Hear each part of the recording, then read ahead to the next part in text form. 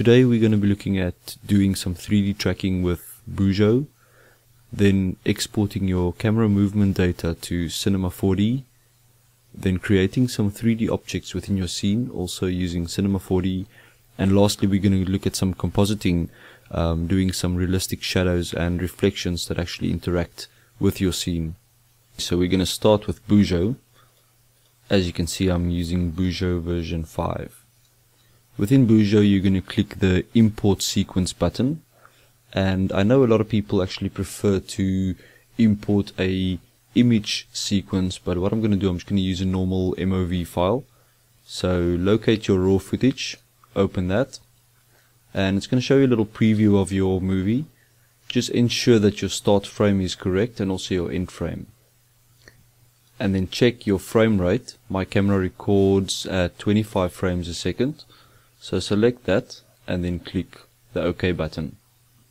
This will load your footage into the Boujou program, and if you scrub through this you can actually see that it will update your footage in the viewer. The next step is to track the features within the footage. So we're going to go to this button, Track Features, open up this little window, and you're going to click on the Advanced button. In this window you're going to up the sensitivity to maximum, and you can leave all the other settings as default. What we're going to do is we're going to click Start.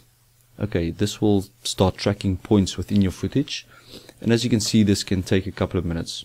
So I'm going to pause the video and I'll be back in a flash.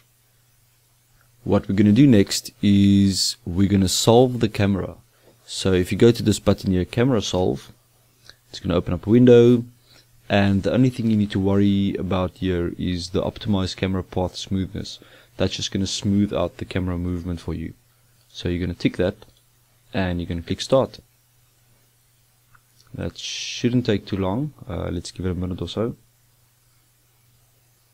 Okay, that's done. What you're going to see is all these little dots within your footage, and if you want to test your track, just scrub through your footage and you should see that the dots are actually sticking to a 3D space within your footage. So as you can see there, they actually sticking quite nicely, so you know that's a good track. Okay, the next step we're going to do is to tell Boujou where the floor plane should be within our scene. So we're going to click on the button Scene Geometry, and what we're going to do here is we're going to click on the Add Coordinate from Hint button. First of all we're going to do the Z-axis, so we're going to select the Z-axis, and then we need to select two tracks or predictions so that it will actually know where the Z-axis is. So within the scene I'm going to click on one point and click on another point within that Z-axis, holding Command, and I'm going to go click Connect to select it. Now I'm going to do the same for the X-axis, so I'm going to click on Add Coordinate from Hint button, and I'm going to select the X-axis. Then I'm going to select 2 points that's within the X-axis, so I'm going to select that point, and then let's maybe select that point holding Command. Then I'm going to click Connect to select it. I'm going to do Add Coordinate from Hint again. This time I'm going to select Origin, and I'm just going to select one of the middle points within my scene. Then I'm going to click Connect to select it. Next step is to click the Update Coordinate Frame button, and we can click Close. What you can do next is to add a test object to your scene just to test the track. So we're going to click on this button here, Add Test Object, and that should be fine. So we can just close that, and if you scrub through your footage you should see that that object is actually sticking to your scene in 3D space. What you can also do is you can look at your scene in a 3D view. You click on the 3D button here at the top, and if you're holding Shift you can orbit around your scene. Here you can also see your camera, and if you scrub through you can see the camera movement. Let's go back to the 2D view. So the next step is to actually export our camera data. So we're going to go to Export, and we're going to go to Export Camera Solve, because we want to export the camera movement of the scene. I'm going to export it to Cinema 4D, so I'm going to select Cinema 4D here. Very important is to change the scale to 100 and also to give it a name, of course. So I'm going to browse, I'm just going to stick it on the desktop and let's just call this camera track. Click save and then click save again. Shouldn't take too long. There you can see it's going and it's saved. Now we're ready to go over to Cinema 4D. So as you can see, I'm using Cinema 4D 11.5, and the first thing we're going to do is click on File, Open, and then we're going to select that export that we did from Boujou. So I'm going to select my camera track file, click Open. Very important, leave the scale at 10, don't change it to 100, and then click OK. And what you can do, you can extend your frames. And if you scrub through, you're going to see your camera movement. Next step is to create a new material. So just double click in the material editor. Double click on that material. And in the material editor, you can untick the specular. We don't need that. On the color tab, we're going to click on texture, load image, and we're going to select our raw footage. So what we're going to do is we're going to go to the desktop, find the raw footage, and we're going to close that. Next thing we're going to do is we're going to create a background object. So click on this icon here, select background, and we're going to drag that material onto the background object, like so.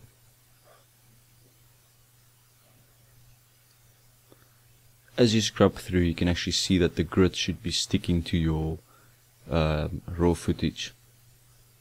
What we're going to do next is to create a floor. So click on this button here, select floor, and we're going to use the same material, the raw footage, drag it onto the floor. What we're going to do next is to select the projection and click on frontal. Then we want to right click on the floor, select the tags, and then click compositing. What you want to do here is tick this box, compositing background, and then also uncheck self-shadowing. So if you render your scene, you shouldn't be able to see anything. Okay, so now it's time to add some objects to our scene. I'm just going to add a simple cube, and I'm going to switch to the side view, and as we can see, the floor is there. So I'm going to move my cube up a little bit so it's actually lying on top of the floor.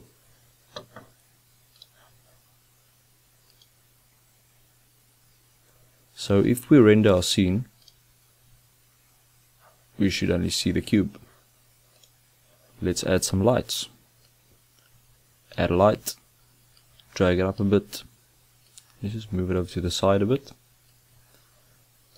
And on the light settings, I'm going to enable shadows. I'm just going to select a soft shadow. Let's just bring that down the density to about 60%. If we render now, we should be able to see the shadows actually falling onto the actual footage. What I want to do next is to add some scene reflection onto our object. So I've got an app on my iPhone, it's called PhotoSynth. And with that app, I actually created this panorama view of the surrounding scene. As you can see, it's not 100% perfect, but it will work fine for a reflection. So within Cinema 4D, I'm going to create a new material, open it up, and let's just give it a color. I'm going to give it a red color, and then I'm going to go to reflection, activate that, click on the texture, go to load image, and I'm going to select that JPEG that I created with that app. Let's open that, and I'm going to change the mix mode to multiply, bring that strength down to about, let's make it about 40%. That should be fine. Close that, and now we're going to drag that material onto our new object. Now if we render this, you should be able to see the actual picture that's giving a reflection effect on that object. And now it's time to render out the animation. So let's go to render settings. I'm just going to run through some settings here with you guys. On the output section, I'm just going to leave that at full HD and make sure your frame rate is correct. And the frame range, I'm going to select all frames because we want to do all the frames in the animation. Next up, we're going to go to save, and I'm going to specify a file name. On the desktop, let's just give this a name, render, and click save. Next up, you're going to select your format.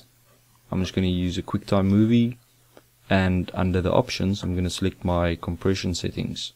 So I'm going to select Apple ProRes 422, and you can also change your frame rate here to match the frame rate in the settings. Mine's 25. And click OK. Now we can close this, and I'm going to select this button here to actually render out the full animation. And there we go. I'll be back after this. Okay, the render has been completed. So if I scrub through the footage here, you can see that the box is sticking nicely to the scene, and also the reflection is not looking too bad.